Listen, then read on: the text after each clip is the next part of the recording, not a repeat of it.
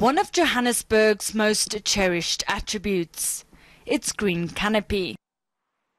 But if one takes a closer look, there's a growing threat to this man-made forest. A tiny beetle from Asia has been tearing into the trees, killing them with its fungus. Despite ongoing research, there seems to be no solution yet.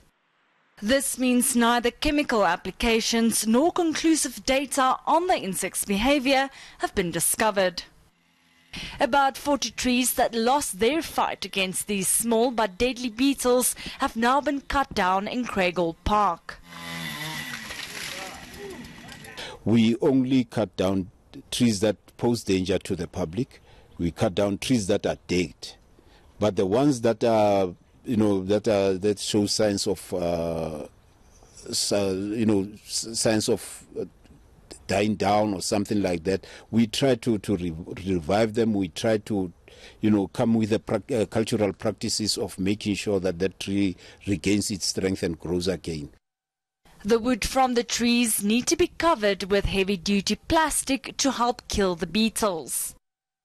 The city is still in talks with Pick It Up to find a space where residents can dump infested wood. Some, however, believe more drastic action is necessary.